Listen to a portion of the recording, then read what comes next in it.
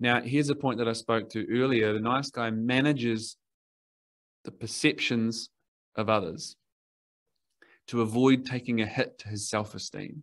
So he is in perception management in order to avoid taking that further hit to his self-esteem.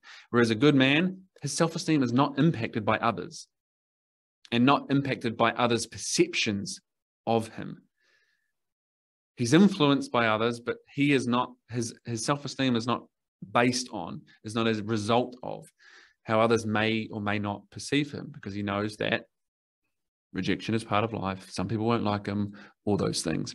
And so one of the really important things that we need to touch on here that is going on for nice guys with all this kind of, nice for the approval, all that kind of stuff, is these things, this transactional niceness is what we call covert contract. A covert contract is, I'll do this for you, and then I expect X in return, but I haven't communicated that with you, therefore it's covert. It's a contract that we've essentially entered into. And so what happens in that? It's a subtle form of manipulation. I am doing this and being nice and being the nice guy and being helpful and all that kind of stuff to manage your perception and to hopefully, create some kind of result. And that is a subtle form of manipulation. And if nothing else, that is not nice.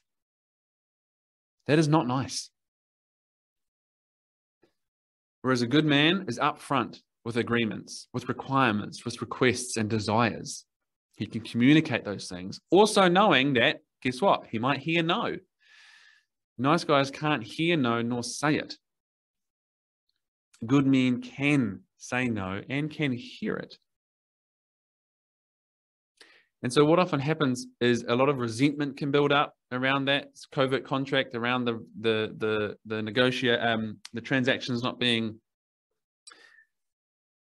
met and reciprocated and so on. And so what often happens for a lot of nice guys, because they struggle to allow themselves to have needs and ask for what they want and receive what they want, is that they become envious and jealous of others and at others' expense. And so what will often happen around others' success, what will often happen around others' success is kind of fake niceness, perhaps, when underneath there's a little bit of that envy and jealousy, and often either outwardly or inwardly complaining around that stuff. And it's easy to project that outwards, whereas really the reflection needs to turn on self.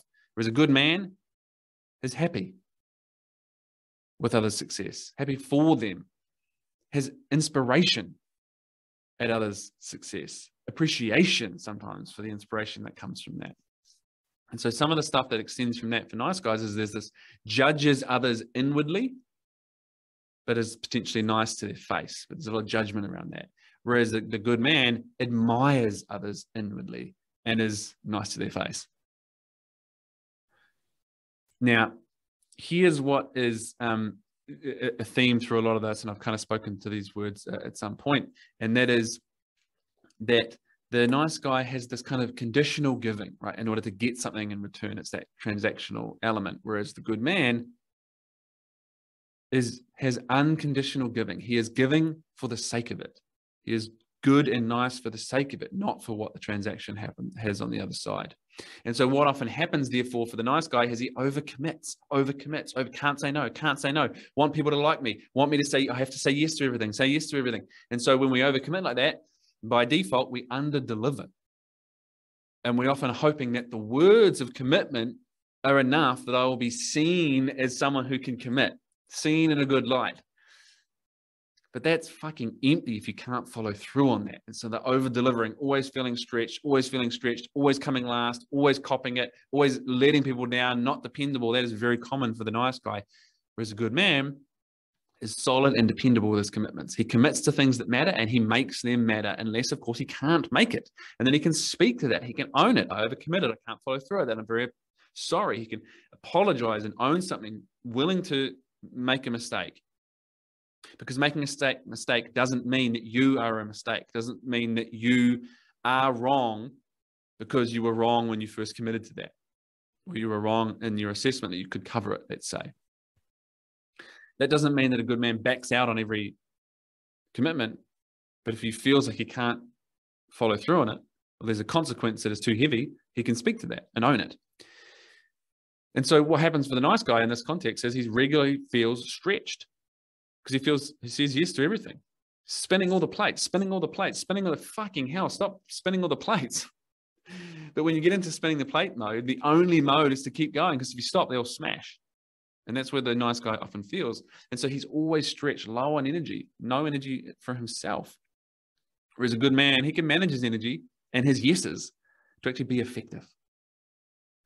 And so you can see what happens here with the nice guy is that he struggles to say no, but he wants to do so.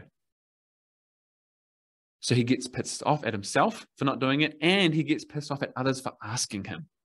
Just don't ask me. No, just say no.